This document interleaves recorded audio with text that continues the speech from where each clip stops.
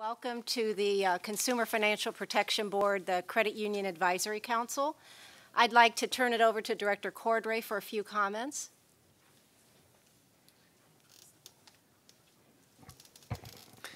I'd just like to welcome everyone. This is the public session of the Credit Union Advisory Council.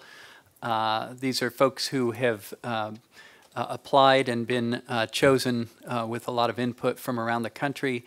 They bring us considerable perspective about how the work of the CFPB potentially affects credit unions, how they're finding issues and situations in their markets. Any input that they want to give us is always welcome.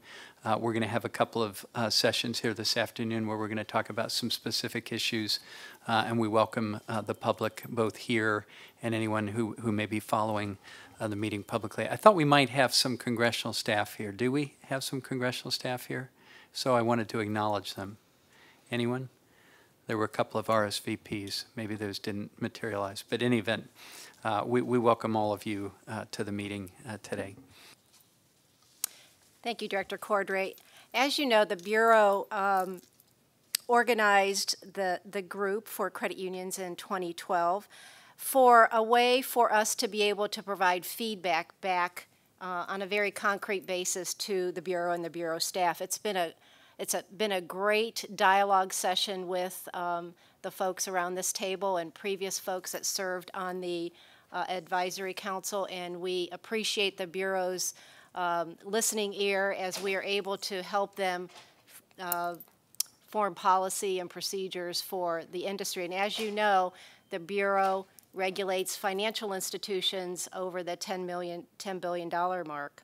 But today specifically in the public session, we're going to hear on a couple of topics from Bureau staff. The first topic is going to be on overdrafts and the information that's coming out on the narratives, and then also on the consumer complaint narrative that's on the website now. And so we're going to be hearing from staff specifically about those two topics. And of course, welcome the council members to ask questions, comments, exactly like we've been doing all along, and feel free to interject as Bureau staff is giving us that information. Okay, so first off we have, let's see here, Gary Stein and Jesse Leary for overdrafts. Thank you both. All right, thank you very much. So my name is Gary Stein. I'm the program manager for deposits in our markets group, which is a kind of product structured unit that sits in our research markets and regulations arm of the Bureau. And Jesse Leary is a section chief in our Office of Research is here, and we'll hopefully do most of the talking this afternoon.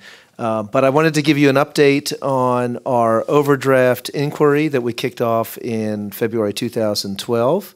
And then Jesse's going to give you a summary of a data point that we published in July of this year, some updated analysis on overdraft as we continue to forge through that.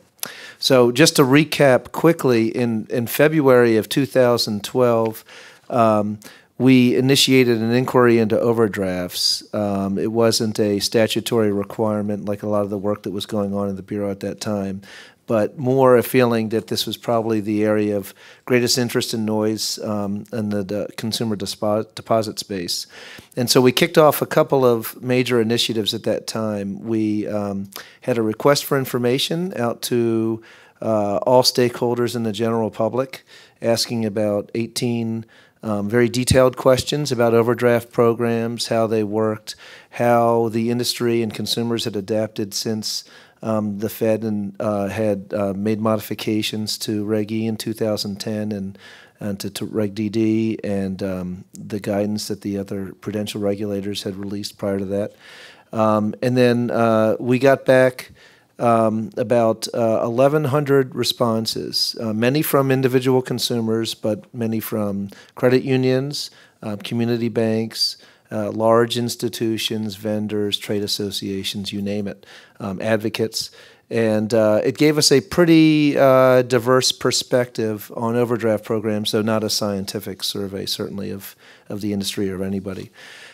We also initiated at that time what we call our large bank study, where we worked with several large supervised entities to really get under the hood to understand how their programs work, not with the expectation that every institution is like a large bank, but more because it would permit us to talk at a very granular level about the operational aspects of these programs and how they evolved.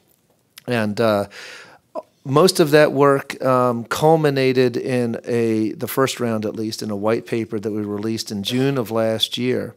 In that paper, we tried to kind of level set for stakeholders and describe fundamentally how these programs work, why we may see issues with high fees paid by consumers and what happens to their accounts and so forth. And really drew on the research that we collected through the RFI, which I should add included a number of industry surveys conducted by trade associations and others, as well as that large bank study, the first round from that. Since that time, we've continued to analyze and collect additional information because in that white paper, I think while we probably explained a lot about how these programs work, every time I think we identified a specification or something, it triggered 3 or 4 more questions. So why is this? Why is that? And so we raised a number of public questions. We didn't feel our analysis had been completed at that time, and so we've been hard at work on that. One of the things that we were able to obtain, though, as part of our large bank study data request was transactional information, de-identified with no personal identifiable information, but on approximately, I think, 2 million accounts, so that we could really observe how the combination of these program configurations and consumer transaction patterns resulted in outcomes for consumers.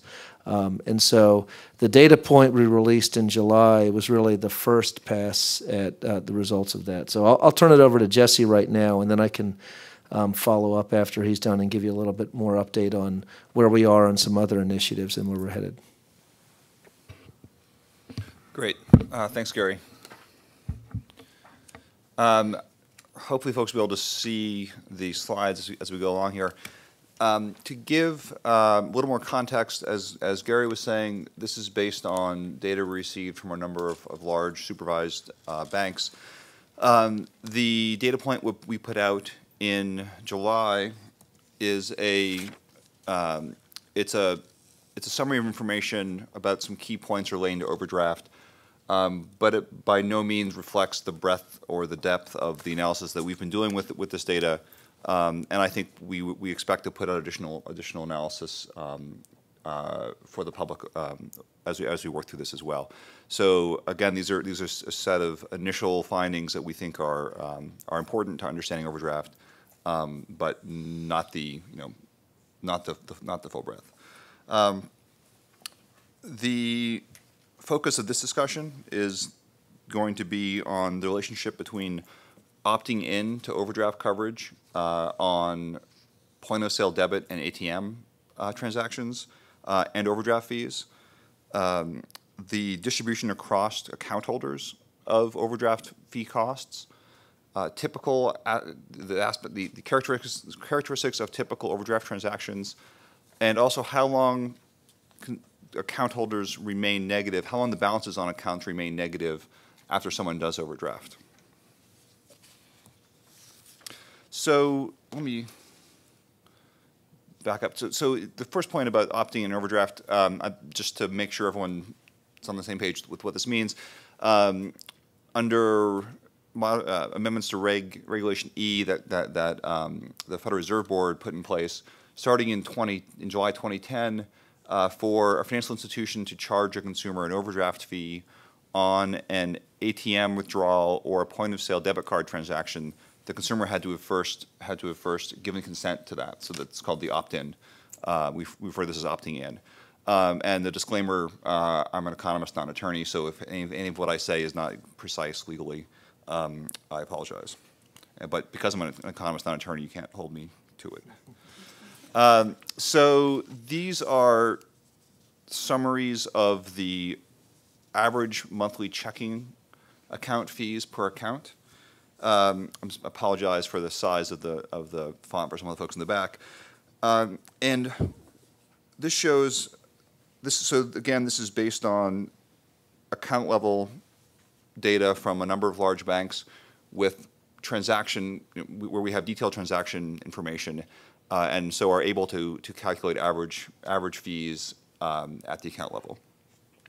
What this shows, if you look at the first column, an overall average of these for this set of fees of just under $10 per month per account, with just a little more than half of that being overdraft and NSF fees.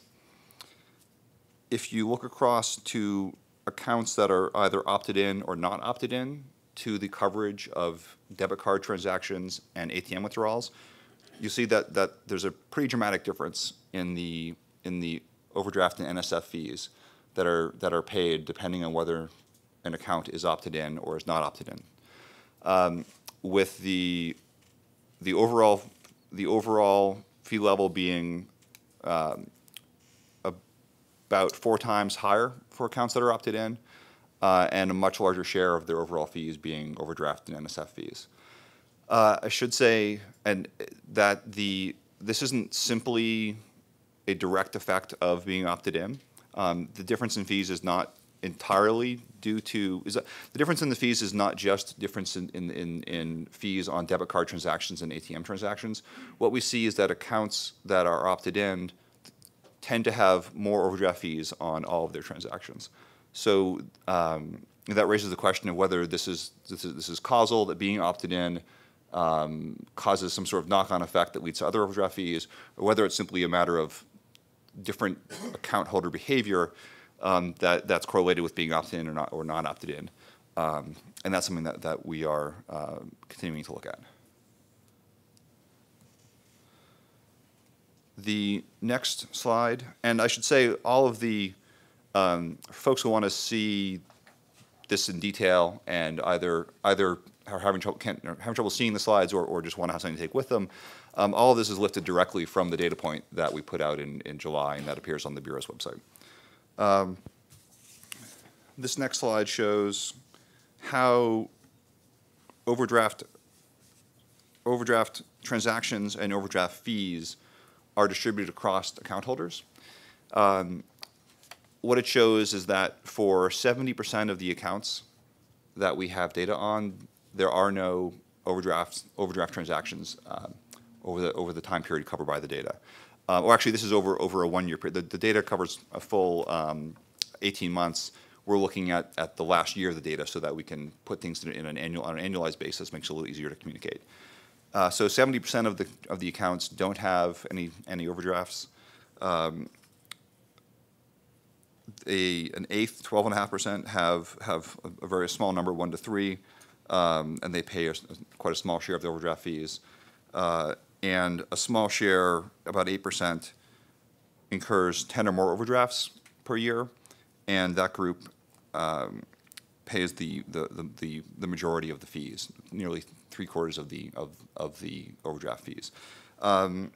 Something to note about this is the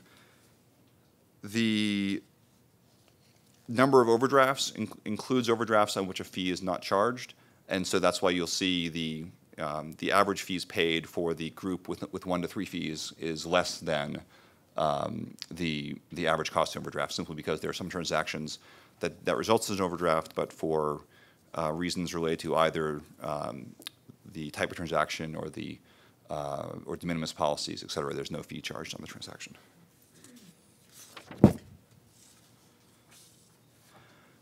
The next slide shows the same analysis broken down by accounts opted in and accounts not opted in. And what we see is that for accounts that are opted in, only about half of them don't have a fee over the course of a year. So a considerably larger share of accounts that are opted in have at least one fee. I'm sorry, have at least one overdraft transaction over the course of the year, and a larger share of those accounts have at least 10 overdraft transactions over the course of the year. We still see, even with the breakdown, we still see that the majority of fees are paid by people who have a significant number of overdrafts.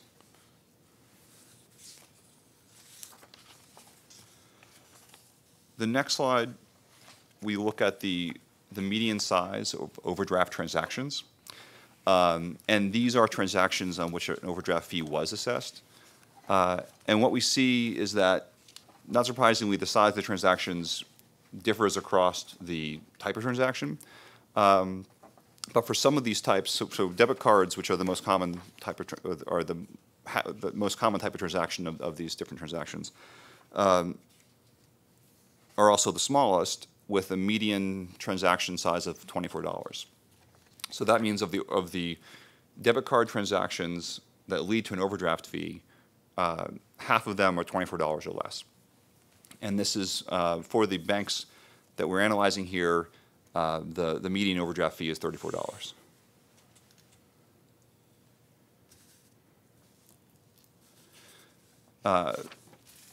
Finally, we looked at how long accounts stay negative.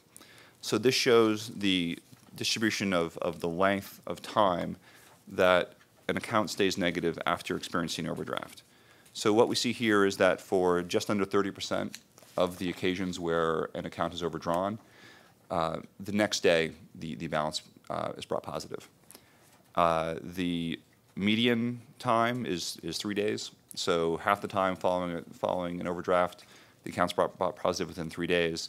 And I believe the statistic for a week is 75 or 80%. So within a week, the majority of, the solid majority of accounts have come positive again. The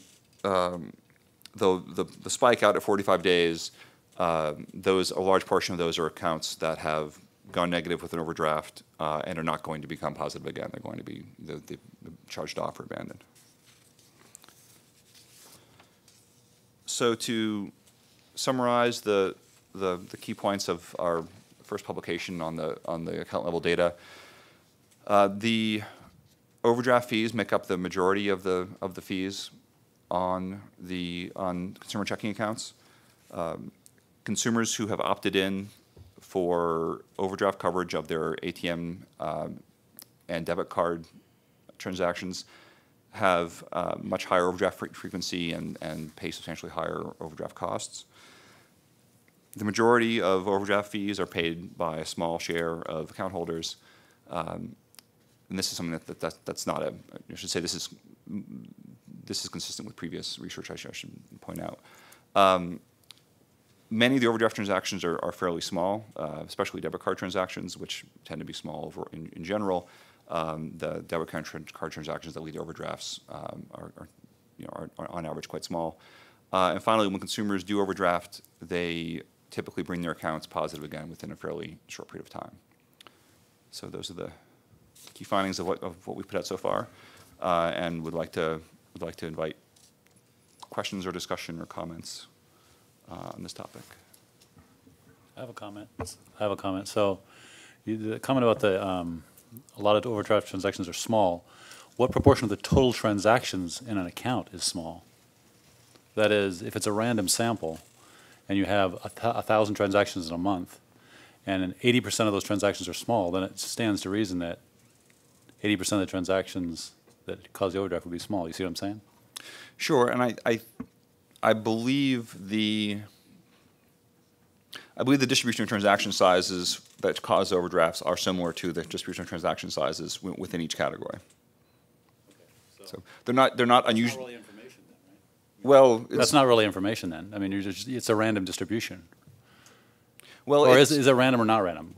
The implication that one might draw is that one implication one might draw is that it's an impulse transaction. People don't know what their balance is. They're getting this fee, a $34 fee for a $20 transaction, and that's a bad thing. We need to do something about that. On the other hand, it might just be that I have 100 transactions during a month, X% are small, so if I am having a problem and I overdraft, the one that triggers it is the chance of it being small is high, right? I think I wouldn't say it's not information. I would say it's in trying to understand what's going on in overdraft, it's important to know whether the transactions that lead to overdrafts are similar or different than transactions generally. Right, so but this doesn't give that to me unless I got a distribution of what the transactions are. Okay, that's a useful Yeah. suggestion. Thank you. Okay. Jesse, I find your summary very fair. I think it's worth pointing out the last bullet, though, that when consumers overdraft, they usually bring their accounts positive quickly. The other point I would make is that had you pulled up that fee survey and just confined it to the credit union space, you would have found a lot of zeros on that. Thanks, John. Can you remind us how the overdraft study got on your radar screen? Or why it was a study? Okay, so the concept of overdraft in general being a focus was it's kind of multi-pronged. I think in setting up the office for deposits, I don't think it was hard to find out where probably there was most noise in the marketplace about consumer anecdotes about and complaints even before we started collecting complaint information, and the advocates and the issues they would generally raise would be about overdraft programs. So in some ways it was kind of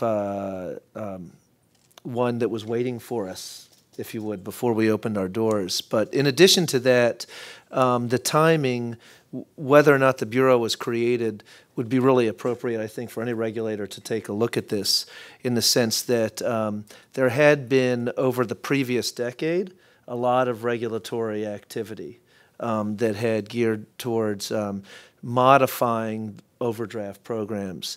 That most recently, as I said, culminated in the Fed making a couple of regulatory changes in 2010, most notably to require institutions to collect a consumer's affirmative consent before they charge a fee on debit card and ATM transactions. And there really had been no post-mortem on that change. If you look at and it's a little easier with banks than credit unions because of the details in the public call reports. But if you look at bank service charges on deposits, you'd see a huge drop-off around the time that these regulations, modifications were made.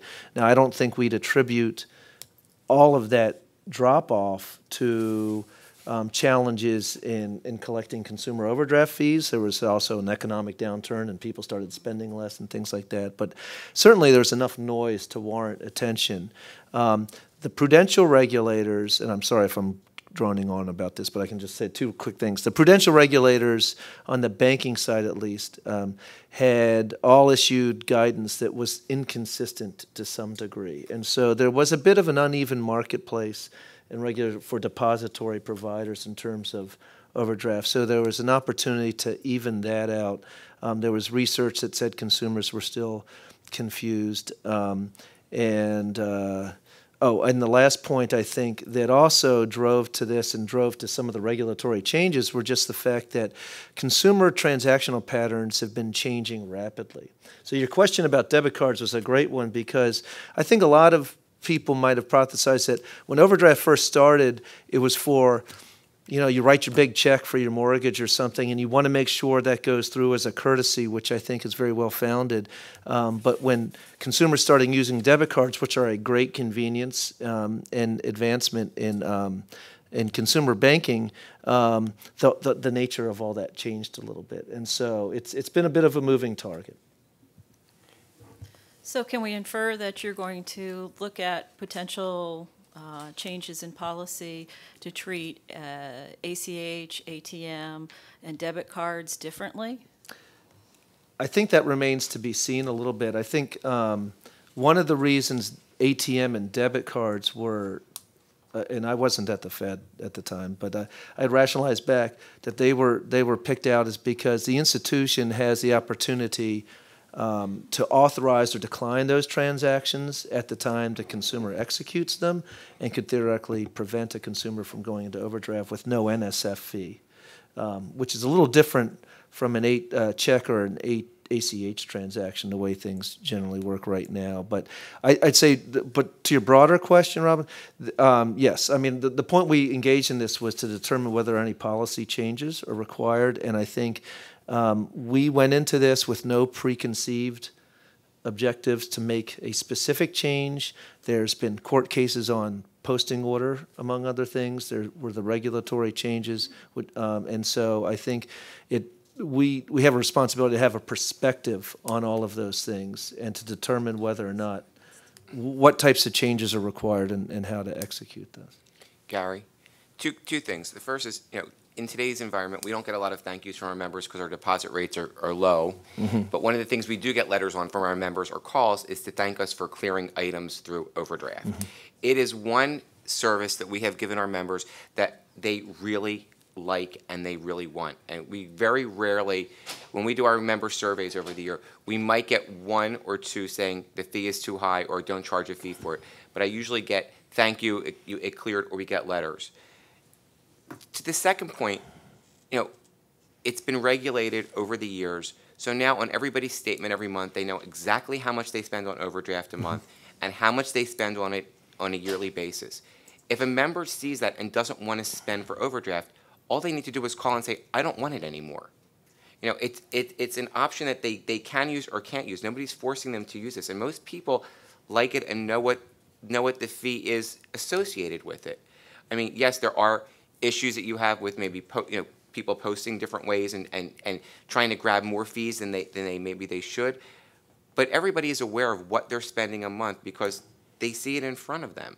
And if they don't want it, they don't have to have it. But most people don't opt to cut it off. So if something is working, why do we really, and the members really like it, why is there a need to change it?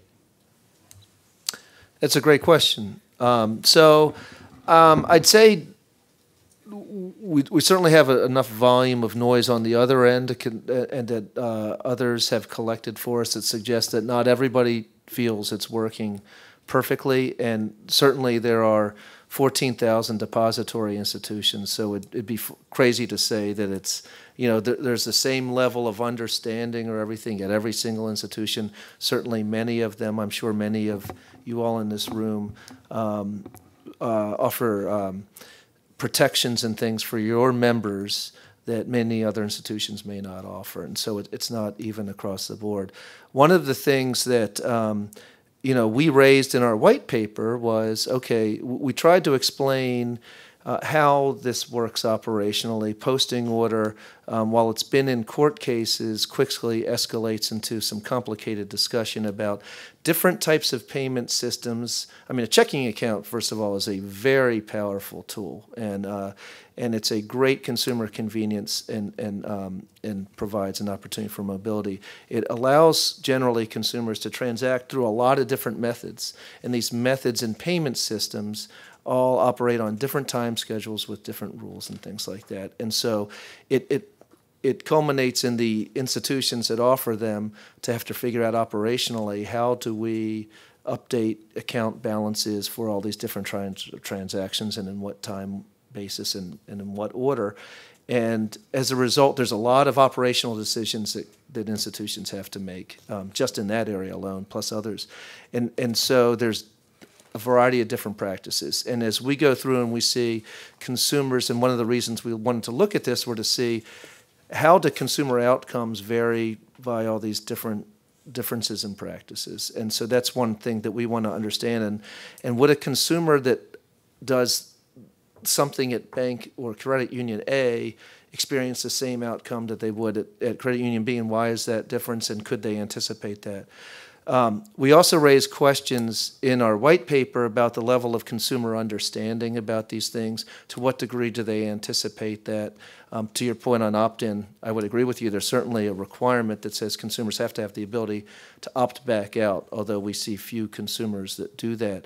And so we actually initiated some qualitative research earlier this year that's just getting wrapped up right now, where we set out to have in-depth interviews with close to 100 heavy and moderate overdrafters to understand why they do the things they do. We can see what happens. We can see that consumers sometimes overdraft a lot. We can see if, we might be able to see what operational practices might contribute to that. But we can't, to your point, which I think is a great one, understand why a consumer would do that and what choices do they feel like they have. And so that was one of the points of our research. I just want to give you Yep. one example of that. There was a couple that was members of our credit union who had several $1,000s of overdraft fees a year, and we actually sent them letters and called them because we were concerned. They said, it's our marriage counselor. We both write checks, and we don't want to bother each other or say, where is the money? And we know that we're spending X amount of dollars, but you know what? We pay it back, it saves our marriage, and we don't have to worry about it. Thank you very much. And they knew exactly what they were spending, but that's the way they finance their money. So, I mean, we brought it to their attention. So there's many different ways why people use it. It's their money, and we let them know what they were spending, and they said, hey, we know. I would urge you, as you go through the research, that is 100 interviews. People don't necessarily self-disclose.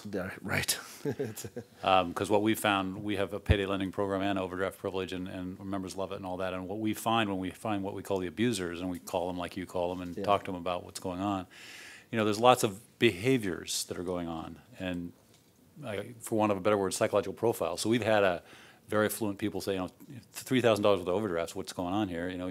You're a smart businessman, you have multiple businesses, you're doing this. Don't bother me, this is just the way I do it, essentially was what he was saying. So I think that research is great. I'm very encouraged that you're doing that kind of research.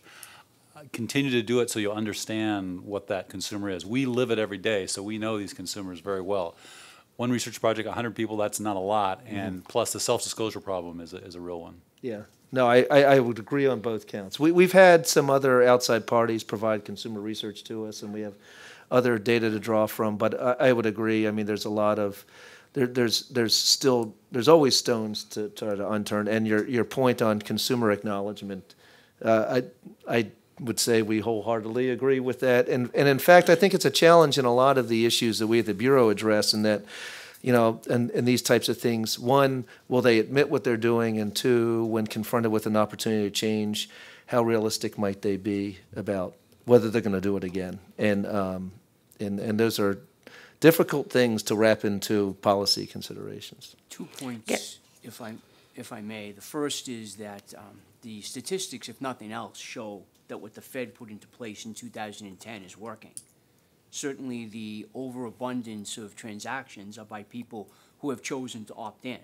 So I think it's fair to draw the conclusion that those who are being charged fees for overdraft are aware of the fact that they're being charged and that they're happy with the program. Otherwise, they would not have chosen to opt in, or otherwise may have chosen to opt out. I think the second thing that needs to be noted is that the world of payments is significantly changing. And to differentiate between a check, an ACH, and a debit, 5 years ago may have made a lot of sense, but I think in 2014, bordering on 2015, we're coming to a system where all of those things are blurring. Years ago, if you went into a supermarket, you paid the transaction in either cash or you often wrote a check. And you wrote a check for something that was a necessity for you at that moment in time. How many people write a check in a supermarket in the fourth quarter of 2014? The mechanism of choice is the debit card, at least from what I see. So by looking at a check one way and looking at a debit card transaction another way, you're kind of discriminating against the trends of society and the ways the members are starting to use to access their money. So I just urge that you be careful that we're using 2014, 2015 banking habits as opposed to thinking that we're back in 10 or 11 years ago, because we're not. And even if a member writes a check, they're just as likely to hand the check back to the member and treat it as an electronic check. We used to offer a product. We deal with a lot of members who've never had a checking account before, and who are having difficulty managing from day to day, week to week. We used to offer a product for 25 years called Courtesy Call. And we would call the member by 5 one day and give them until 1 p.m. the next day to make good on a check. But now we can't do that. The processing times have changed. We don't have the discretion to turn back an ACH or an electronic check. We can do it instantly, but we don't have any wait time. So we've had to go to other mechanisms, including the courtesy pay instead of the courtesy call. Gary, I have a question for you. Do y'all have any data as it relates to how many of these accounts that remain overdrawn for 45 days fall off and are actually charged off, and then those members or those customers no longer have access to, say, mainline financial services, and they become the unbanked? So we do have information on whether the account is closed with that institution. We don't have information on what happens with that consumer afterwards. We don't know. We aren't able to follow the consumer. This is the data we're working with came from the banks. It appeared to me that about 3% of those transactions, just looking at your graphic, possibly would end up in that plight. And so that 3% could equate to quite a number of consumers.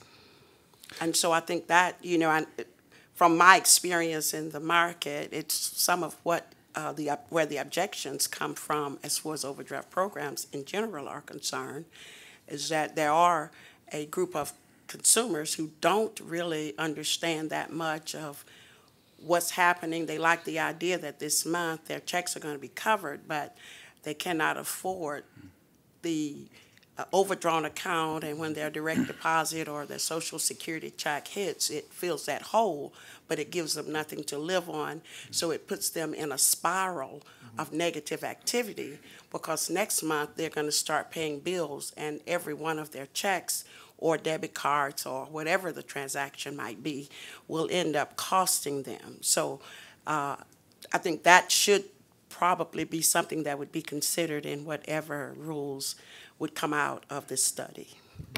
And I got to thank Helen for the plug lead in there, because actually next Wednesday the Bureau is going to be hosting a forum on checking account access and screening, and looking at this ecosystem and the cycle that happens to consumers, how institutions determine when and when not to offer a checking account to an applicant, the information they use, and then how they report back on consumer activity. And Helen has graciously agreed to serve as a panel moderator in that event. So I appreciate the plug and the comment there. But I think it's an excellent question, and one that I think we'll spend a lot of time talking about next week.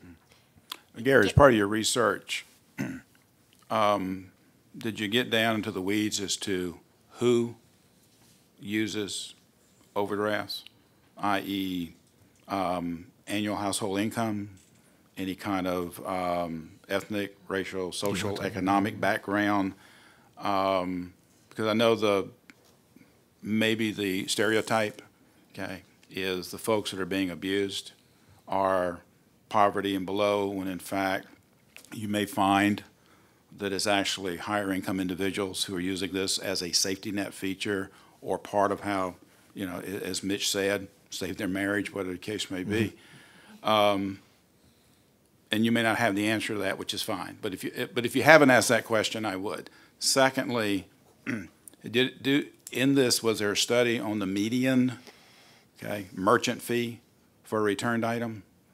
Because that's important, because that is what the consumer is not having to face when we cover their overdraft, or a financial institution covers that overdraft transaction. So that is an economic benefit, also a convenience issue, but it's also an economic benefit because they're not having now to face the merchant.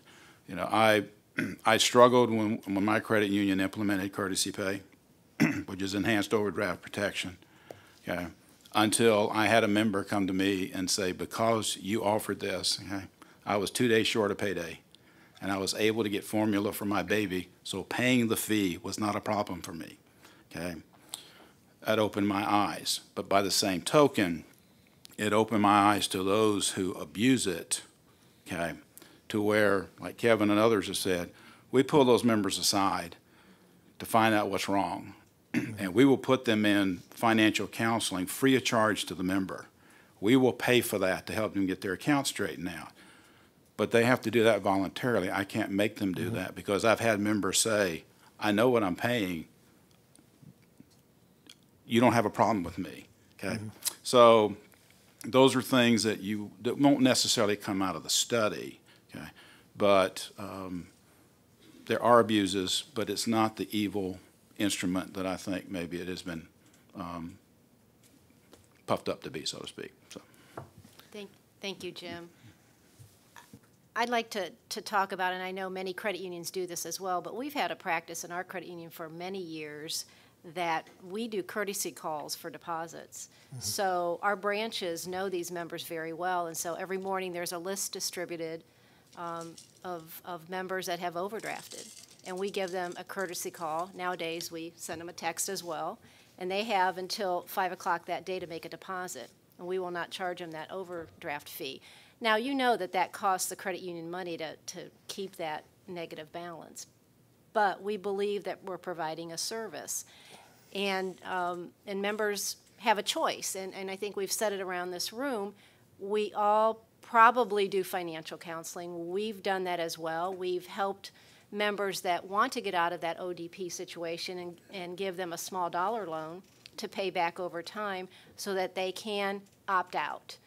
It's been very few, but we do offer that service. So we are trying to be as proactive as possible and still giving members a choice of how to handle their ODP. I just want to make one point which hasn't been brought up yet, is for most people, Courtesy Pay is a tertiary way of paying a charge, because we would overdraft first free from a savings account, and then we offer a line of credit which we overdraft for free as well. So you have two options with our credit union to overdraft without paying anything.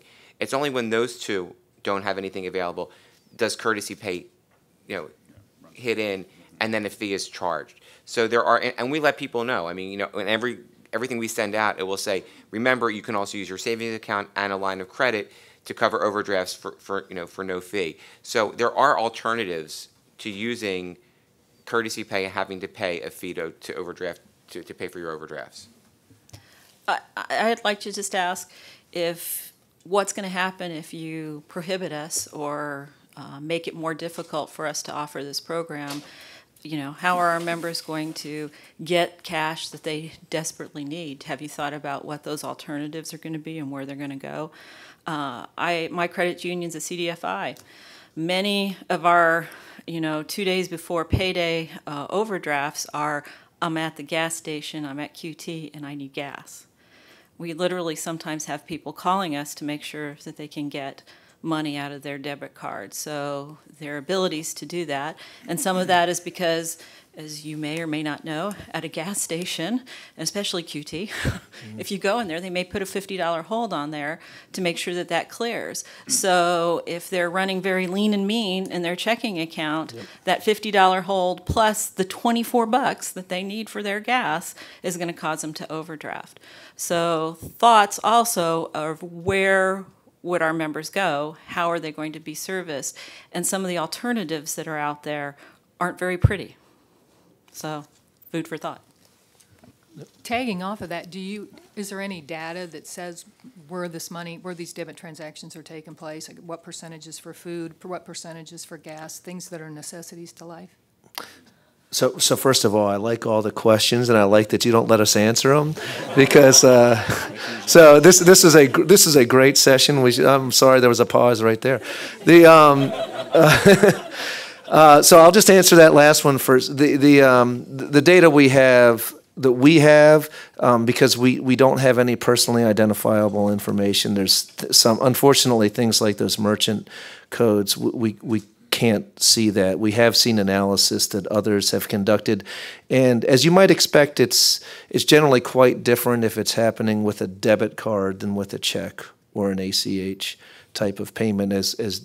As Jesse indicated with the research, those transactions, whether they're causing an overdraft or not, tend to be very different. They're used for different purposes, even in some cases where those lines are starting to blur a little bit, but they're still quite different. And so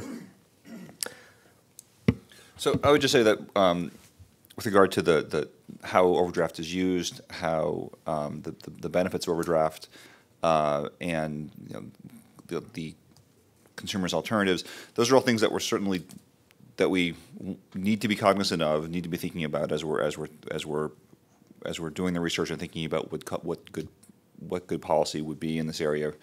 And so, things like transactions that are able to go through that either allow someone to make a purchase that's a very, very high value to them in the moment, or allows them to avoid having an NSF situation. Certainly things that we're thinking about and trying to do our best to understand and incorporate into the thinking. Do we have any other questions? Jason? Yeah, these are all great comments that people have made. It's all about unintended consequences. Another unintended consequence from changing the overdraft programs as they sit today is our bottom lines. As credit unions, the only way we can grow in our equity position is through earnings. We already naturally have a small or a thinner margin. Taking away a fee product is going to add a larger disparate impact on credit unions as opposed to a larger financial institution that has a broader way of making revenue. So that's just another one of those unintended consequences that we have to look at from not just credit unions. I think mutual savings banks are probably set up the same way. So we need to think about all of those. I just had one sort of research question again. Apologize for that. But it gets to some of the comments we've been making here.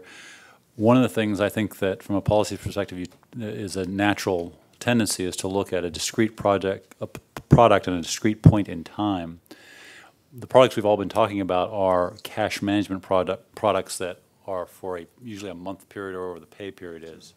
And so perhaps at some future time you can look at that relationship of what's going on over a period of time rather than at a discrete product or a discrete point, because then you may get some understanding about what's happening that will inform your policy decisions, if that makes any sense. Maybe I can. Maybe sometime in the future. The cash management. Go ahead. Do you mean looking at what's going on over the course of a pay cycle or the course of a monthly expense cycle and trying to see when overdrafts are occurring, how it relates to yeah, it's certainly something we're interested in. We've tried to identify pay cycles. It can be there's some people where you can look at their transaction data and see the pay cycle. The issue is you refer to the difference between overdrafts with checks and overdrafts with debit, and you see a difference. That difference may just be a function of the way the individual is monitoring their cash management strategy, and they pull it right up to the edge, and it's at the edge where the overdrafts start kicking in. But they've taken care of the big, in some cases big. So you wouldn't know what's going on unless you looked at a period rather than just a discrete point or a discrete product, because they're using lots of products. And if you talk to a consumer, they're using lots of products to keep their house together when they're in this situation. And so you can't. I think it might mislead you in terms of a policy decision by not looking at a bigger picture. That's all.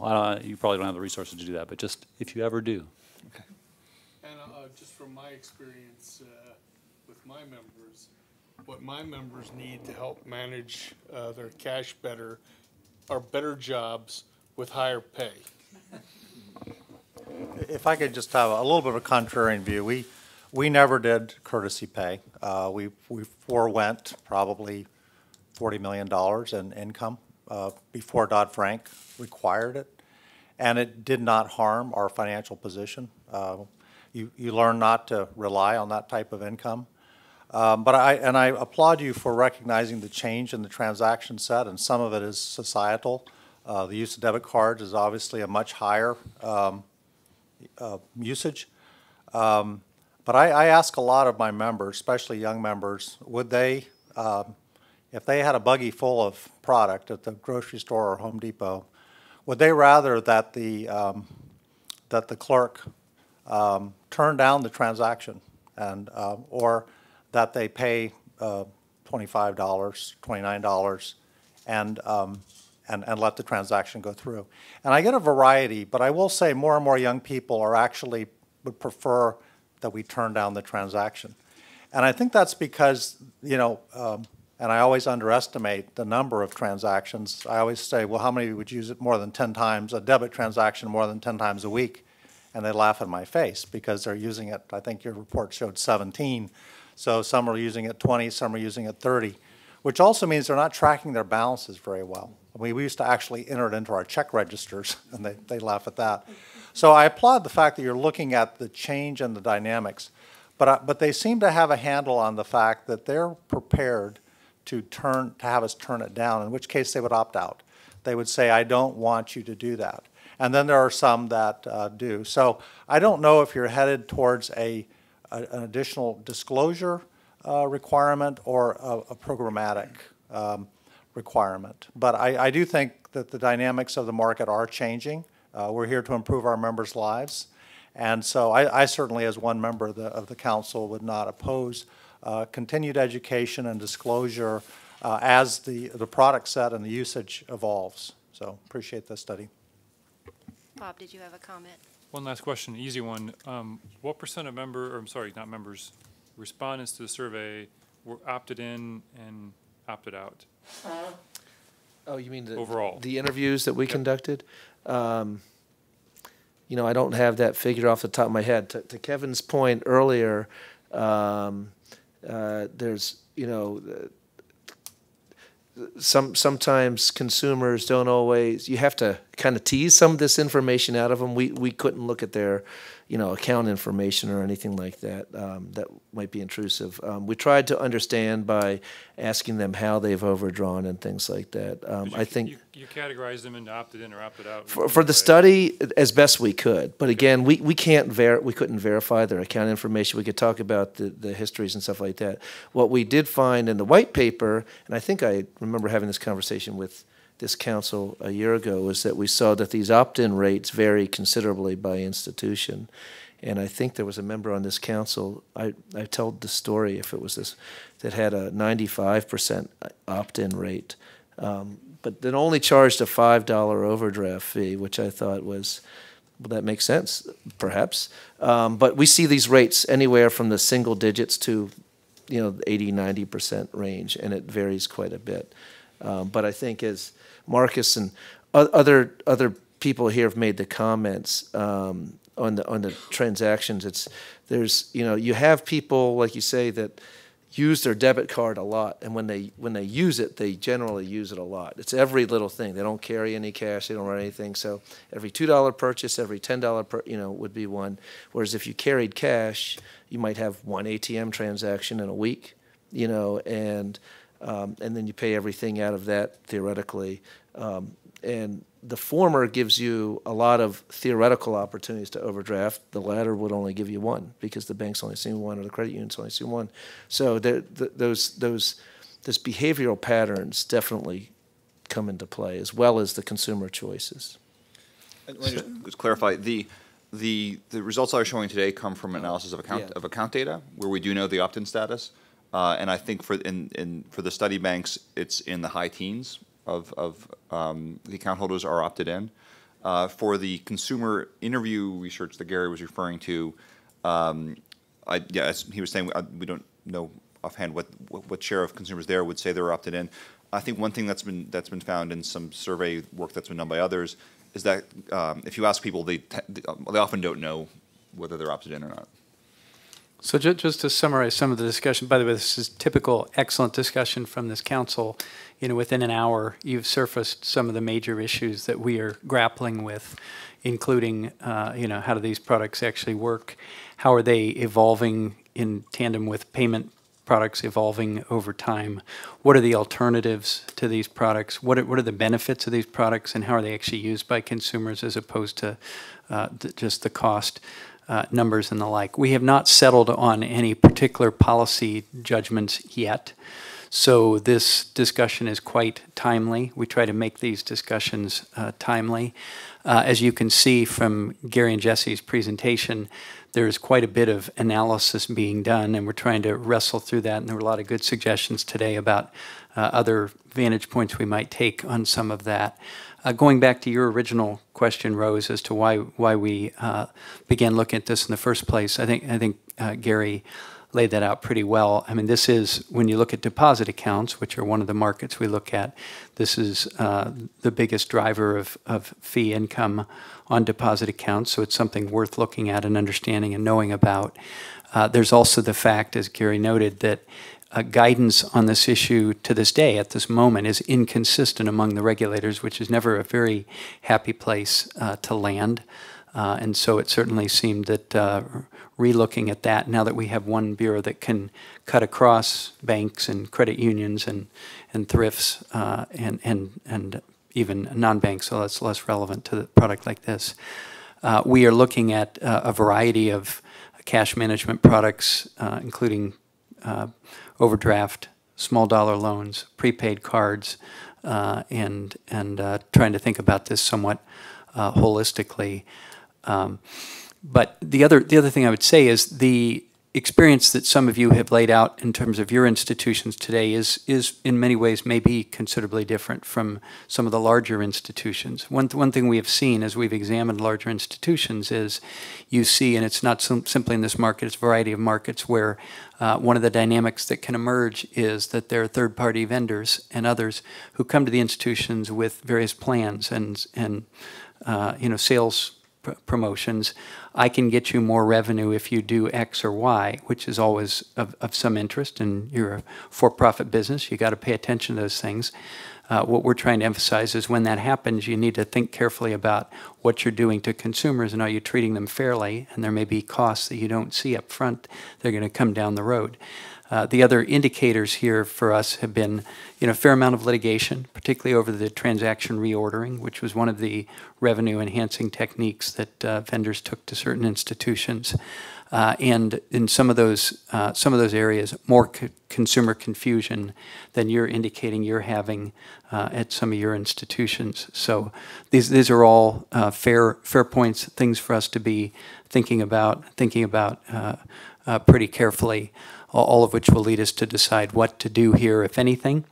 I think I've already said, and I'll say it again, this courtesy product, this is not something the Consumer Bureau will be looking to ban. There may be some aspects of it that are problematic, some ways in which it has been executed that are problematic. We will look at those things, but overdraft has been a product that is useful in many ways for a lot of consumers. But again, for us to understand how this works, and even the opt-in requirement that the Fed imposed in 2010, we've been interested to see how that may play out differently at different institutions. And it can play out very differently in terms of how you market around whether your consumers opt in or opt out. So that's another piece of this that we're interested in. But it's a good subject for us. It's a fair subject. It does fairly quickly lead to a lot of questions and analytical considerations, and as you can see, our folks are very carefully working it through in what I regard as a very intelligent way, but we're not at the end of that process yet. Thank you, Director Cordray. Gary and Jesse, we certainly respect the work that you're doing, very much so. I thought it was a great dialogue. We could probably go on for a long time on this subject. It's pretty passionate, as you can see, but I'm sure many of us would invite and welcome you to study our programs and credit unions and how we get to the ODP program, because you may find that there are very vast differences between us and the other guys. So again, thank you so much for the work. We look forward to more information coming out, and if you could get into some credit unions and see how we do it, I think we would very much appreciate that. Yeah, and let me add too that some of you were reacting sort of off the top of your head to a presentation you just saw today. For all of you who are interested, or your staffs or others or your colleagues, have them go back, take a look at the white paper, think about it, give us more developed thoughts as you have them. Some of you may have already done that, I'm aware. And anybody out there paying attention to the meeting or thinking about it and interested in this subject, we are keen to hear from people about different vantage points, different perspectives, different thoughts.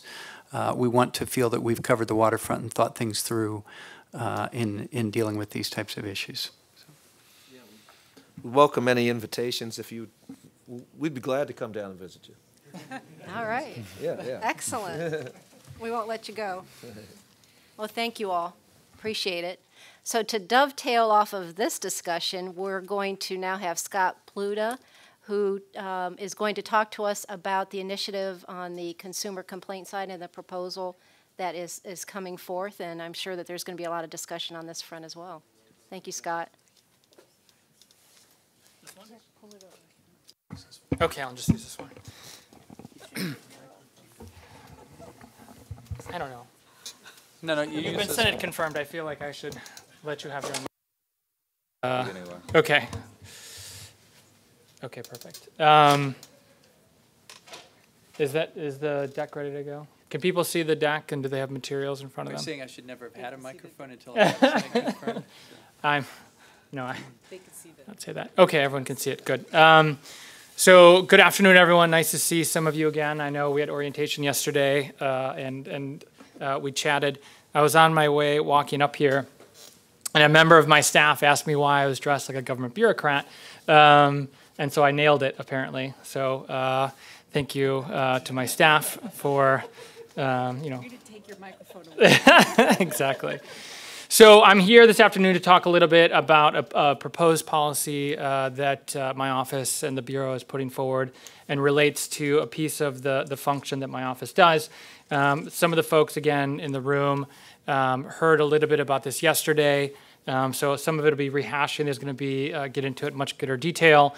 And then also at the front end, for those who weren't in the orientation yesterday, I thought it was really important to make sure that I provide some grounding in what my office does and what that looks like before launching into an expansion of part of the operation. So the first piece, just to ground everyone in what my office does. So I run the Office of Consumer Response. We do three things. We answer questions, we handle complaints, and we share data. On the answering questions side, it's broken into two pieces. We have a call center, and we have an online presence. So the call center, we actually have two call centers. We've got one in Iowa, one in New Mexico. They're open from 8 a.m. to 8 p.m. every day, Monday through Friday, except holidays. And you can call, anyone in the U.S. can call, and they can ask questions. What is APR? Can a bank do this? How do overdraft fees work? I see that you did an enforcement action today. How does that impact me?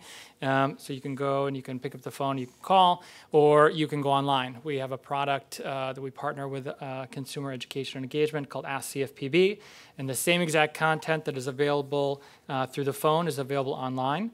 The second thing that we do is we handle complaints. So we talked about this yesterday a little bit. Everyone in this room has credit cards, student loans, mortgages, credit lines, or credit reports. Sometimes things go wrong, things go off the rails, and you call the company. The vast majority of folks, when they have issues with their financial products and services, they'll call the company. I know the survey work that we've done, we know that 85% of the people that come to us have already gone to the company. I was on a webinar about a year ago that American Banker put on. There was a gentleman from Deloitte there. He had conducted a study, and what he found was that on average, every time a consumer comes to the Bureau, they had already gone to the company on that specific issue on average 3 times. So, first instance, things happen. The people generally go to the company and try and resolve them. The vast majority of the time, that issue gets resolved at the company level. There are, however, times when the consumer goes to the company, they feel like something's wrong, and the company decides for whatever reason that it's not going to get fixed. At that point, historically, the consumer is kind of stuck. There are a few avenues they can take. They can write their congressman. They can go onto social media. Potentially, they can hire a lawyer to the extent they have a private right of action. But really, at the end of the day, the vast majority of cases, the consumer basically has to just deal with that issue themselves. Well, Dodd-Frank, one of the statutory charges the Bureau has, is to collect and monitor and respond to consumer complaints. So now the consumer has an additional avenue that they can go to if they truly believe that there's something wrong with the interaction they had with the company. And the Bureau, as the regulator of these financial institutions, can get a response for them. So the third thing we do is the answering the questions piece and the handling complaints piece leads into the analyze and share data. So each of those things generates an awful lot of data for us. Each and every contact we have with the American consumer, the director often talks about this mosaic effect. That is, each and every one of these is a pixel in that mosaic, and the more pixels we have, the more clear picture we have of what's going on in real time in the consumer financial marketplace in the United States. So just lots of data. The picture that we have forming is getting better and better. The sharing data piece is, as that picture gets better, we have the ability to share our insights, share that picture with partners we have both inside and outside the building. So I'll get into some of the specifics a little later. But outside the building, for the first time ever at the state or federal level, the Bureau shares individual level complaint data. And I'll show you a visualization of that later. We also share data with our government partners. So right now, we have a tool called the Government Portal. On that, government agencies and AGs can sign up, and we will share with them the complaint data that we have for them in their jurisdiction. So to the extent that we get a complaint and it may implicate some type of state law issue, they have the ability to go in and get a more fulsome picture of what's going on in their jurisdiction. We have partners inside the building that we share data with. So rules, markets, and research, our partners in CEFL, supervision, enforcement, fair lending, consumer education engagement, we share with all those parties. Frankly, our principal consumer of data inside the building is supervision, enforcement, and fair lending. So supervision has finite resources. They can't be in all banks at all times. They have to make choices about who they go and examine. Part of their process to prioritize who they go talk to relies on our complaint data. So it's very important there. Obviously, to the extent some enforcement actions, potentially their genesis is in complaint data that we receive, that bears itself out. And then, of course, fair lending on both fronts. So moving on to the next slide, as you can see from our mission statement, the three things that we do is embedded up front.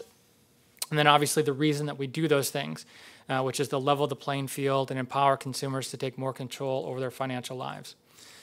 So very important question, what is a complaint? I try as much as possible to get outside DC and meet with credit unions and meet with banks and talk to them about how they handle feedback, how they handle complaints. One of the first questions I always ask is, well, how do you define a complaint? Some have very narrow definitions. Some have very broad definitions. Our definition is based on the OCC's definition, so to the extent folks are familiar with that, but it is a fairly broad definition, and folks can read it, but in essence, it is an expression of dissatisfaction with a product or service over which we have jurisdiction, over a financial institution over which we have jurisdiction. The complaint process, just very quickly, it's somewhat unique. So if when I first arrived at the Bureau about 3.5 years ago, and we did some research to figure out, well, what would our complaint handling process look like? We looked at the prudential regulators, we looked at NCUA, we looked at OCC, FTC, the Fed, FDIC. We looked at the private sector, and we went and met with eBay and a bunch of companies like that to see, okay, well, how does the private sector do this? And then we made some decisions about process and staffing, et cetera. So our process is in some ways a hybrid. We always knew that we would have very high complaint volumes. I know these numbers are slightly dated. But in 2011, the NCUA, Fed, FDIC, and the OCC respectively had 3, 6, 9, and I think 70,000 complaints. This year, we are trending towards 275 to 300,000 complaints. Last year was in the hundreds of thousands of complaints, or 100,000 complaints, 150, I think. The year before that was about 70. We anticipate, based on the modeling that we've done, that we'll probably end somewhere between 500,000 and 1 million complaints coming to the door every year. I expect to get there probably in the next 3 to 5 years. One of the indicators that we look at to do that modeling, our partners in CE have done a study on brand recognition. What they found was that the CFPB's unaided brand recognition is 0%. It's not that it's literally 0, it just rounds down to 0, and that's without any kind of aiding. So we know that a lot of folks out there don't know the services that we can provide. As the CFPB's name gets out there more and more, it's not that we are trying to drive volume, it's that our kind of one of our mantras is that citizens in this country shouldn't have access to services simply because they don't know about them. And so we want people to be in a position where if they want to use our services, it's not that they have to or we're trying to get them to, but they have that as an option in their toolkit as they're navigating their financial life. So thinking about the complaint process that we have, again, it's a hybrid between a high volume, low touch model, which is what the FTC has. They simply collect data, they're very upfront about it, and they make it available through FTC Sentinel, and a kind of low volume, higher touch model, which the prudential regulators have adopted. So the front end is fairly automated, and then the back end is the kind of high touch piece. So it begins with complaint intake. So consumers can submit complaints to us on a range of products, which we'll get to in a second. They can do so through the mail. They can do so through web, which is about 50% of our intake. They can do fax, which I'm surprised that people still use fax machines. They can get through referral. So other regulators get complaints for us, and they refer it over to us. It's about, I think, 25% of our volume. And then lastly, through phone. About 10% of our complaints come through the phone channel. I mentioned this yesterday. As we were thinking about making the phone channel available, it's a very expensive channel. Folks in this room that run call centers know that every minute on the phone is our dollars. But when we look at the FCC's broadband penetration study on who has access to broadband, we saw that a lot of our wheelhouse constituencies, minorities, poor, elderly, uneducated, rural, so that don't have access to broadband as much as kind of others do. So having an open phone channel, very important to us. So we intake the complaint. We have an intake staff. They look at it. They say, is this a duplicate? If it is, we merge it into another record. Is this something we have jurisdiction over? For example, if this is flood insurance, that's something the FDIC covers. We send it to them. And then lastly, does this have all the elements required that we need to process this as a complaint? For example, does it have a bank? Does it have the person's name, contact info, things like that? If all those conditions are met, we then send it, hopefully, automated as much as possible. Frankly, half our cases get auto-routed. We're trying to become much more efficient in that space, over to the company. So we've got about 3,500 companies signed up right now on our secure web channel. So, the perfect scenario is someone submits a complaint over the web, our auto-routing picks it up, and within seconds it gets sent to the institution. The institution in the third box has the company response piece. There's statutory obligations with respect to response. They have to do so in a timely manner. 1034B of Dodd-Frank Act has some requirements for those responses. What have you done thus far? What do you plan on doing? And what communications have you had thus far with the consumer? So they do that. They've got 15 days to provide a substantive response. They have 60 to close. So it's all very regimented. Most of the products, they close relatively quickly. So for example, credit card is usually closed within 2 or 3 days. Some of the products, such as mortgage, which is an international money transfer, can be much more drawn out, either because of documentation or cycle times. And that can get to the 15-day mark. They ask for an extension. They get up to 60 days. When they close a complaint, they put it into one of 4 buckets to get some structured data out of it so we can share through the public database, which we'll get to in a second. Was it closed with monetary relief? Was it closed with non-monetary relief? Was it closed with explanation, or was it just closed? The Bureau doesn't pass any judgment whatsoever on any of those 4 buckets. So we are not advocating on behalf of the consumer for credit unions or banks or non-banks to provide customer service gestures. We're simply collecting structured data at that point on how the case was closed or the complaint was closed. From that point, once it gets closed by the company, it goes to the consumer. So we allow the consumer to provide some feedback to us on how the complaint handling experience was. Are you satisfied, essentially, with the response you've gotten from the company? At that point, for all intents and purposes, the consumer-facing piece of our complaint handling process is done. You can see that a lot of it is automated. Obviously, there are a lot of exceptions, and there's some human touch and work that has to go into there.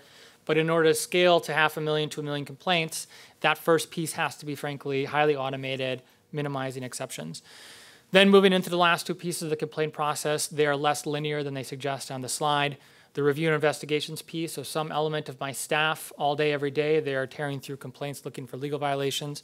Obviously, when they find things, whether they're technical legal violations like TILA-RESPA or things that drift into the UDAP territory, those are then bundled and packaged and handed over to supervision, enforcement, and fair lending, like I talked before. And then the analyze and report. So those 2 things are commingled, and obviously the public database piece, which I'll get to in a second. So these are the complaints that we accept right now. You can see we did so in a rolled out fashion. We started with credit card. It was the simplest product to start with. 90% of the waterfront is covered by 10 institutions. Transactions are fairly easy to sort out, and so we started with that. We moved into the balance of the non-bank products. So we moved to mortgages, bank accounts, et cetera. And then at some point we transitioned to the non-bank things that we cover. So you can see credit reporting, money transfers, debt collection, payday lending. In July, we launched prepaid cards and a few other things. And the fact is that as financial innovation continues into the future, we will continue to roll out new products. So you can see there, virtual currency came out in October 2014. Think virtual currency, you're thinking things like Bitcoin. I think we've probably gotten a very, very, very low volume of Bitcoin complaints thus far. But as we move into this world, today eBay announced that they were spinning off PayPal. You've got the Apple payment issue. As you move into that kind of innovative space, I assume we're going to continue to see new products pop up. And obviously then we'll have to start doing complaint intake for those products. You can see at the bottom, we've handled north of 400,000 complaints thus far. So to give you an idea of what we're seeing, how it falls against product and also the channels, I mentioned some of these numbers earlier. Web is the biggest channel, and then referral, phone is 10%. You can see the breakdown. Mortgage for a long time was our #1 issue. As non-bank products have come into the scene, those have started to take bigger pieces of the pie. You can see debt collection is obviously a very big piece, and credit card and credit reporting, big pieces. I would anticipate kind of moving into the future that mortgage will probably shrink as a share of the pie, and you'll see probably debt collection and credit reporting get to be bigger pieces. So how do consumers interact with us? Here's our homepage, which I talked about yesterday. I think is one of, if not the best web page in the federal government. Our phone number is in the upper right-hand corner. You can call that. You can get to the contact center, which I mentioned. Some of the headlines there, if you click on Get Assistance, you can go to the Ask CFPB product and go to the knowledge base. And then on the right there, you see Submit a Complaint. So very easy to get in touch with us. So here is a visualization of the public database, which we'll talk about in a second. It is, as I said yesterday, kind of beautiful in its simplicity and transparency. In essence, it is an Excel spreadsheet. So running down, each row represents an individual complaint, an individual consumer that has come to us. And then you can see the various data fields running to the right. I think there's somewhere between 13 and 15 now. So product, subproduct, issue, subissue. The day we received it, the day we sent it to the bank, that is an efficiency metric that we measure ourselves on, and over time you will have seen that come down. The name of the institution is there, whether or not they met their 15 or 60-day statutory obligation with respect to a response, the zip code to the extent that people want to crunch data based on geography, and then I think dispute is another column, which is whether or not at the end of the day the consumer provided feedback indicating to us that they wanted to in some way dispute the resolution of the company or the response. So what we'll talk about in a second is, and you can imagine visually, there would be an additional column. So at the end of these columns, there'll be one more column, and that would be, or I guess a couple of columns, a narrative provided by the consumer, and then a narrative provided by the company in response. So I'm going to intervene here to say two things. We're now going to get to the issue of consumer complaint narratives, but I want to just stress one thing, and Scott's awkward for him to say it. You can imagine that when we opened our doors back in July of 2011, very understaffed and very preliminary in terms of anything we were doing, this whole consumer complaint function that was mandated by Congress for us to handle was a pretty daunting task. And we had no idea what the volumes would be, and the difficulty in actually handling this and handling it well loomed large. Scott's team, the Consumer Response Group, about 150 odd now, has been one of the highest performing teams at the Bureau. You can see how thoughtful and well put together this process has been, drawing on the best we could find in the public and private sectors and going beyond it in many ways. It has become central to the Bureau because we do, and we make no bones about it, it's very public that we look at complaints, and when there were just a few and they were only in a few areas, it wasn't very helpful, but now that we get many, across the board. It influences our choices about what to do in our enforcement actions, our supervisory work, our regulatory work. And so it behooves, and we stress this all the time, industry out there to pay attention themselves to our complaints. That's part of the beauty of having a public complaint database. They can see what we see, and they can act accordingly. They don't have to wait on us, and they can fix problems. So it's become very central to the Bureau. The other thing I wanted to just ground here for the members of the council is all of what we're describing with respect to the credit unions on this panel is hypothetical with respect to you, because none of you are within our jurisdiction of having 10 billion in assets or more. So the complaints that we might receive with respect to any of you, we would pass on to, I guess, to NCUA. So everything we're talking about here is hypothetical and not actual with respect to you all. Nonetheless, we'll be interested in your feedback and thoughts about as we move on to the complaint narratives, which is a policy decision in front of us at the moment, whether you have insight or thoughts about it. But I just wanted to make that clear. To the extent you were sitting there worrying about how this affects you, in fact, it doesn't. So. So But you can still pay attention. Yes. Yeah. You can still pay attention to the complaints you see, so that you can make sure you're not having those problems yourselves, which is a great educative function of this whole project. So. It's hard to follow. So and the director raises a good point, and I should have said that from the outset. Again, very clear. This is pointed towards institutions with assets of $10 billion or greater, or the non-banks. Yeah, or the non-banks. This is actually what is in the consumer complaint database. So you'll see not every product is in there right now, the virtual currency and the prepaid and other. Those aren't in yet. What we like to do is launch the product, wait 90 to 120 days, make sure that the data that we're getting in the door is appropriate for publication as a product. And then once we decide, yes, everything is functioning as we thought, then we publish that. So at some point before the end of the year, we'll be releasing the complaints that we have on our most recent releases. So now at this point, to pivot to the proposed policy that the Bureau announced in mid-July, I think we'll walk through it a little bit, and then I'll turn it over. I think we'll get some feedback, and then also make myself available, and obviously the director will answer questions on the policy. So as you can see on the slide in front of you, very technical, and I can't really read it because of the light, but so the Bureau published a notice in mid-July about expanding the database that I showed you. There's the title, the docket number, and the comment period, which closed about a week ago Monday. The proposed policy would supplement the Bureau's existing policy statements establishing and expanding the consumer complaint database. So consumers who submit a complaint will be given the opportunity to give consent to the Bureau to publish his or her complaint narrative.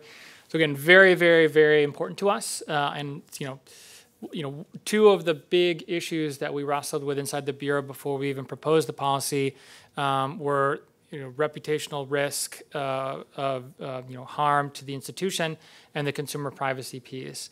The consumer privacy piece, we feel very strongly that this first bullet goes directly to that issue, which is asking the consumer if they want to opt in. Obviously, a lot of people in here know about the power of default.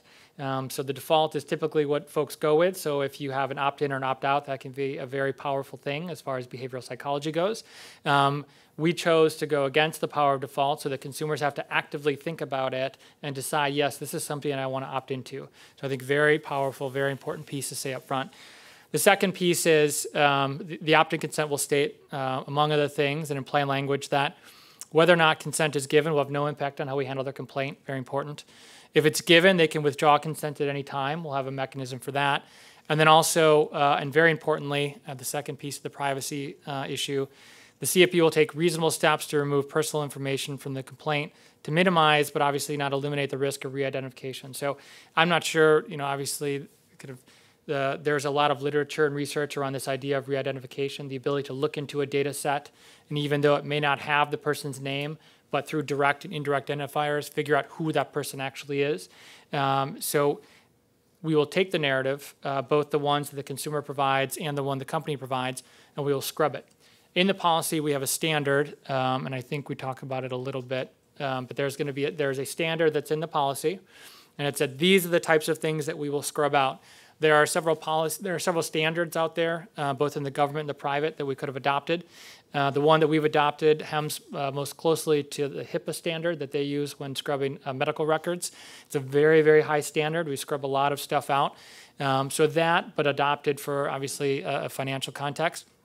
So that's the standard. It's a very strict standard. And then the methodology by which we scrub. So you take that standard and you apply it to the narratives.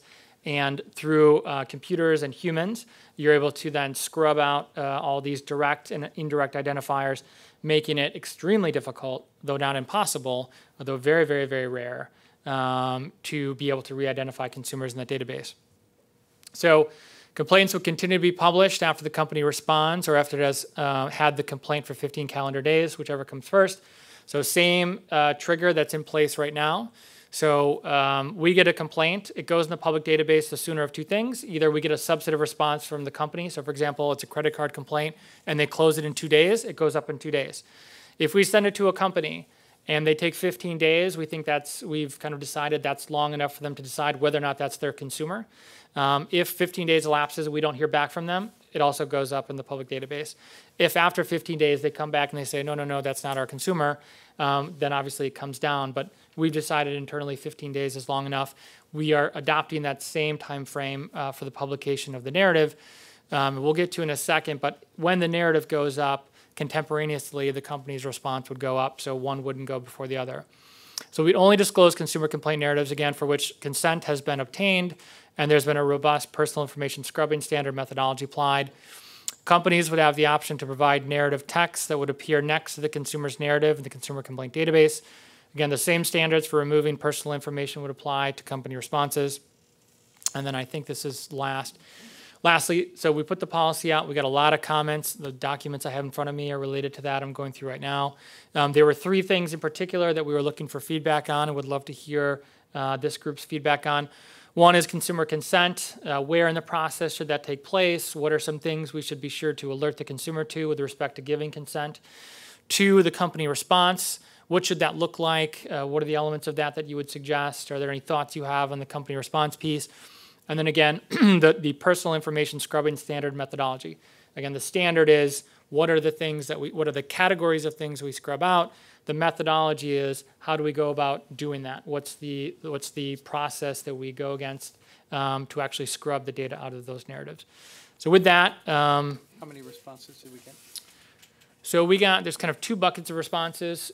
We've got PIRG did a campaign and was able to get about 30,000 effectively form letters submitted in favor of the policy. We've got about 100 and I think 20 or 30 comments. I would say about half of them are from some type of entity. The other half are from individuals. Of the half from entities, the way it's broken out, as far as I can tell right now, kind of companies and trade associations related to those companies have generally come out against the policy. Some are fairly moderate. A lot of them have very good suggestions. On the other side, those kind of in favor and with suggestions, one of the trade associations for the newspaper, so Dow Jones, and those News Corp and those folks, their trade association submitted something in favor.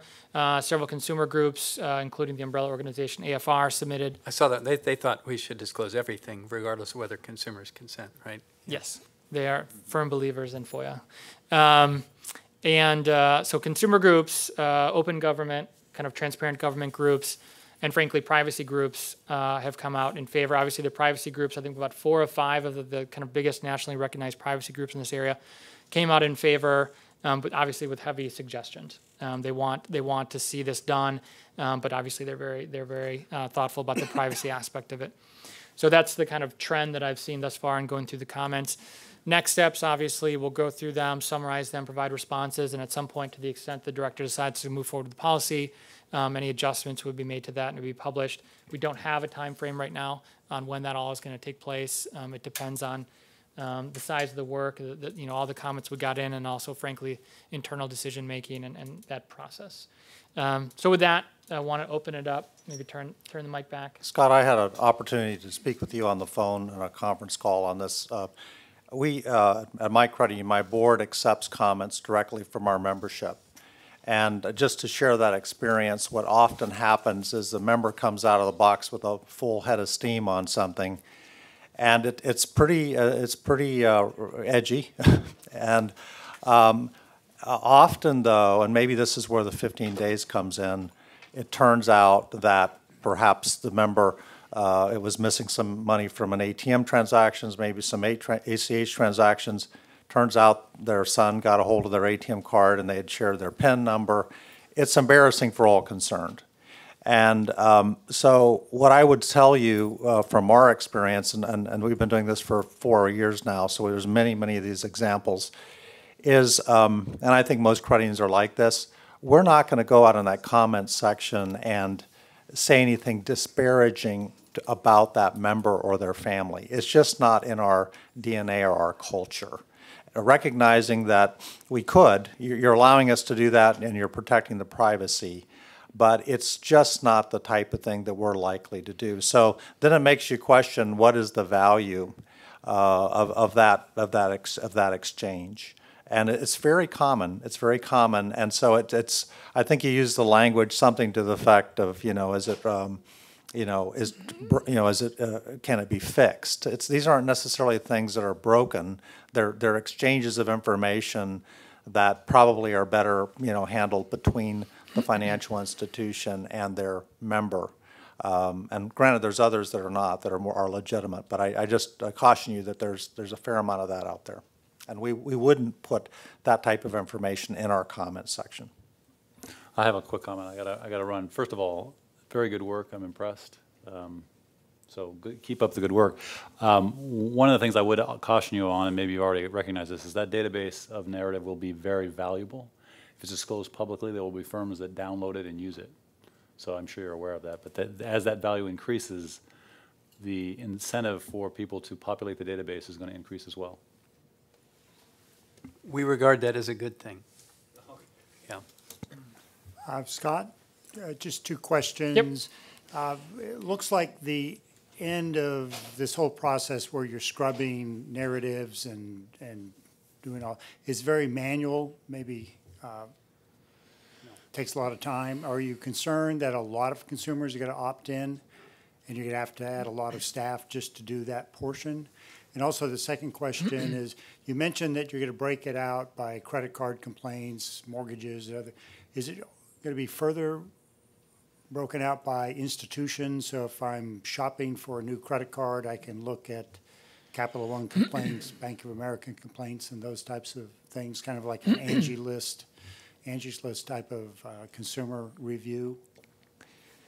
So thanks for those questions. So on the first one, the cost. So we're actually going to be scrubbing all the narratives we get, whether or not so the Bureau takes privacy very seriously.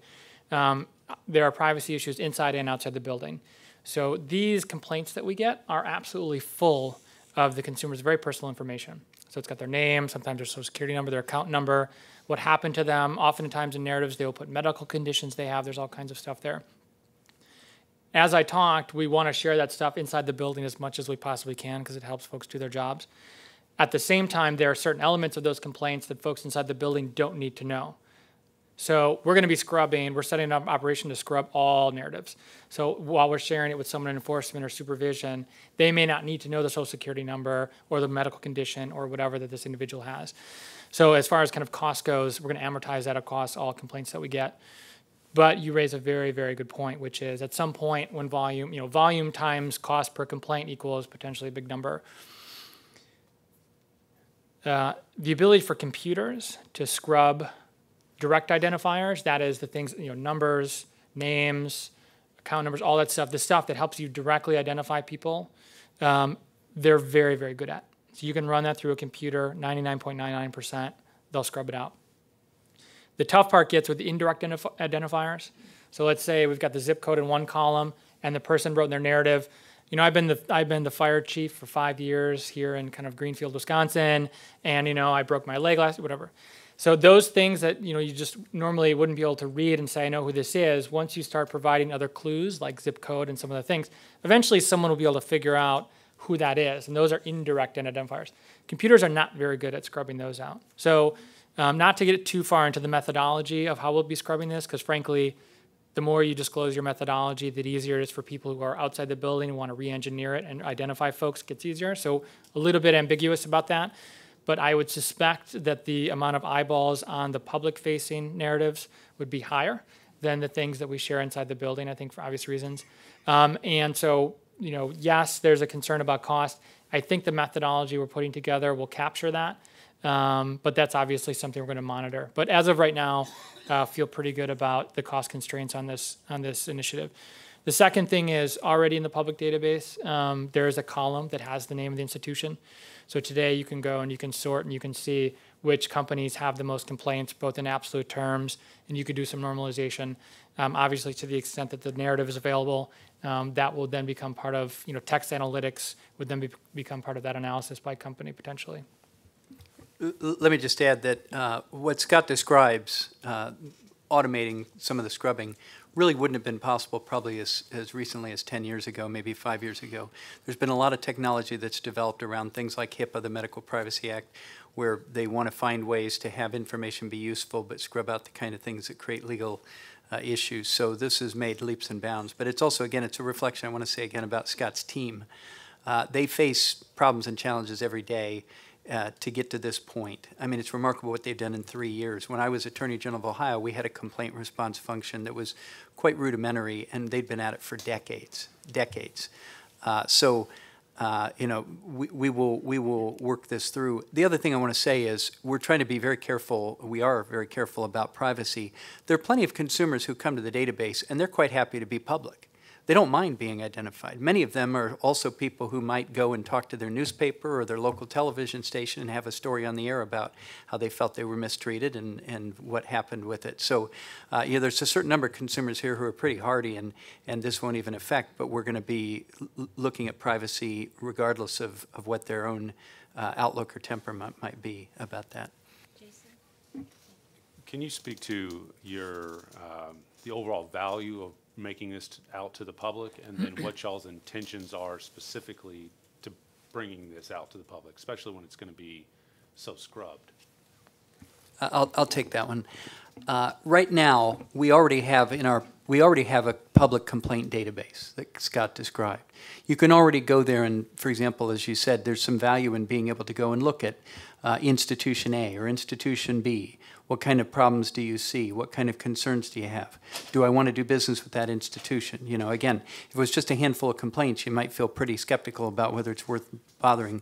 But if there's many, then you start to get a sense that there's a certain pattern at this institution that doesn't seem to be the same pattern as another institution. And the more data we have, the better filled in that picture, as Scott aptly described. Similarly, if right now all of that is still broken down in fairly generic categories, though.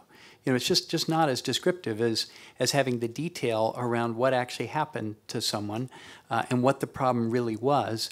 The other thing is, and when we did a panel on this, we did a field hearing on this a couple months ago, there were some industry folks who made a point to say more detail often creates more credibility.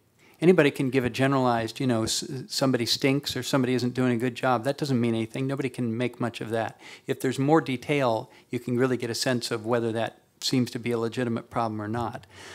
So in that respect, it's helpful. It's more vivid. It's just more vivid. You know how it is. If you draw a conclusion in the abstract as opposed to you tell a story around somebody's real life event, it's just different. And by the way, Scott didn't mention, but there are 2 agencies of the federal government that have already been doing this for some time. The National Highway Traffic Safety Administration, you can go to their website and you can look at the narratives of complaints people have about particular vehicles. I've looked at my own car. It was a little bothersome because there were some problems with the generic make. I haven't had them myself, but it makes you think. And the Consumer Product Safety Commission, an analog to us, but not for financial products, for general products like toys and toasters and cribs. They put up the narratives. So it's already being done in some elements of the federal government. We are not the first ones to cross the Rubicon here and do something brand new. So again, we're at a stage where we have just gotten a lot of public comment. certain amount of consternation in some quarters. We will digest all of that and think hard about it, but these are the reasons why we move forward with a proposal in the first place, and we will see where we go from here without prejudging it.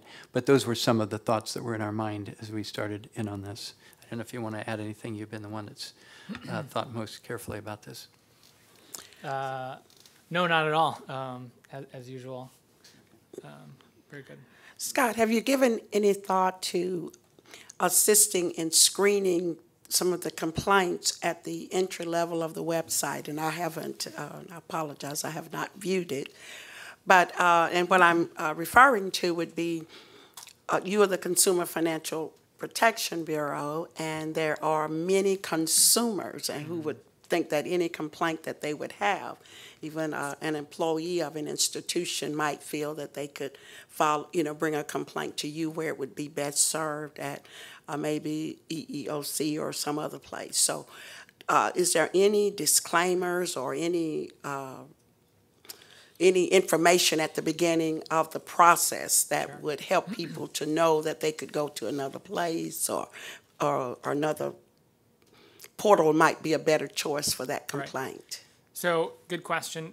We do get folks that call, so just through the contact center. We get folks that call us about a range of issues.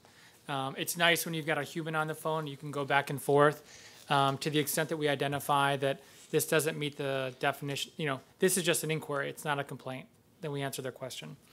If it is a complaint and it meets our definition, which is dissatisfaction, then it goes down our complaint channel. If they're actually calling about EEOC or some other type of matters, we do our best to refer them to the other place. So at least through the phone, we're actually fairly effective at triaging what is ours and what isn't ours. The stuff that comes over the web, and also the mail and fax that gets digitized and goes into a universal queue, to the extent that it is, we get it, we send it to the company. And the company has the chance to say before it goes up in the public database, before we start down this train, either, hey, this isn't ours, this isn't our customer, which I think is a very important distinction between, some of the comparisons have been made between what we do and potentially what some private sector actors do. One of the issues they have is this kind of trolling where you have people who actually talk about products and services in restaurants and they never even actually use the product, service, or restaurant. So we do confirm, in fact, there is a commercial relationship there. So, we get it, it's in our jurisdiction, it meets our definition of a complaint, it has everything we need to treat it as a complaint. We send it to the institution, they say, yes, this is our consumer.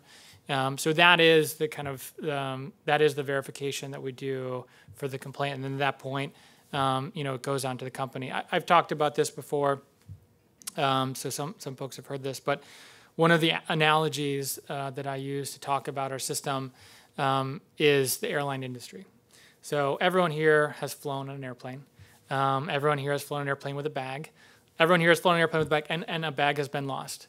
And you just understand that. So airlines lose baggage. Everybody loses baggage, and that's fine. There's kind of judgments not passed on that. Everyone does that. What you don't want to be, though, is the airline that loses the most bags relative to your peers, right? So people lose bags, that's fine. You don't want to be the #1 airline that loses the most bags.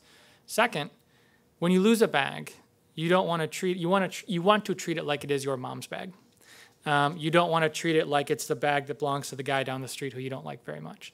And so there's a difference there. So if you're a company and you pride yourself on customer service and you get a complaint and everyone gets complaints, you say, look, relative to my peers, I get less complaints than everyone else. And that's something that if that's part of their business model, it's part of your business model, you can, and you see this in the car industry, you can market on that. You can say, we get all these awards. We have a fantastic product and we've been independently recognized.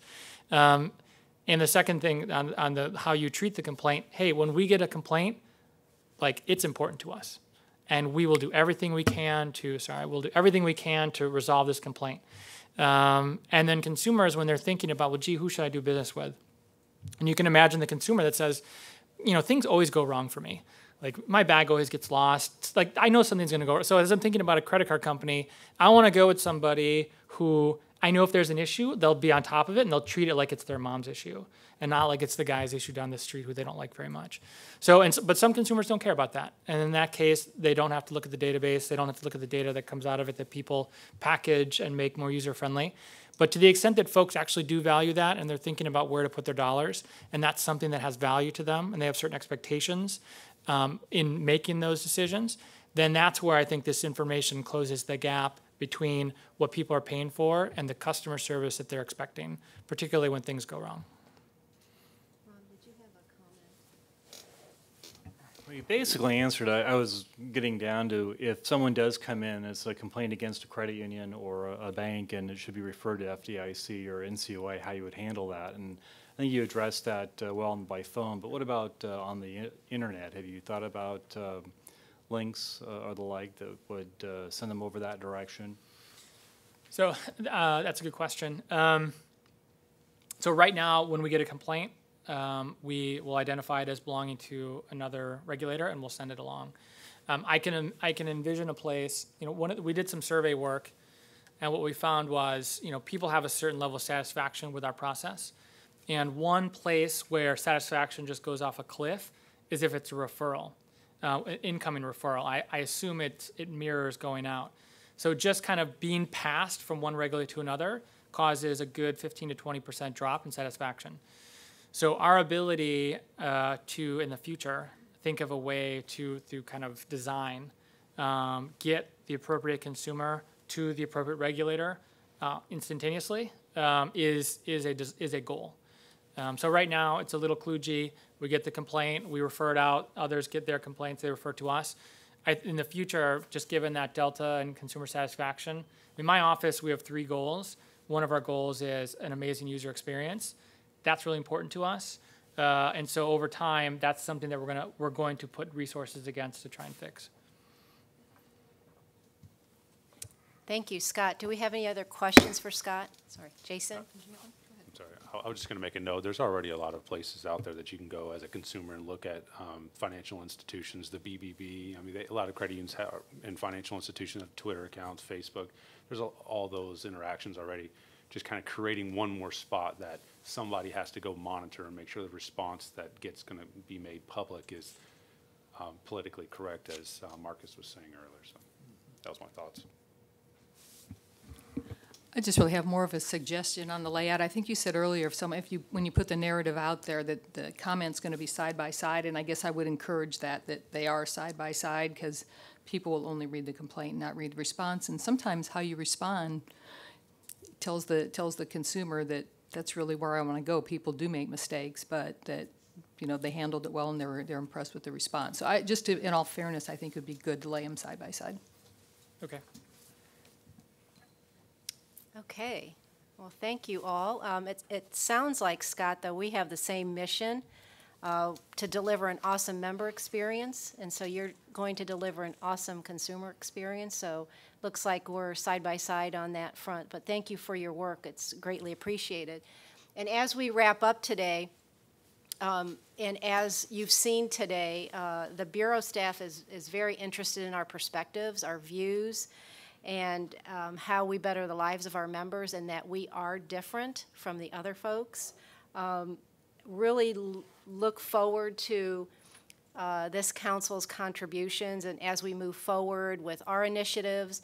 Thank you for traveling to DC.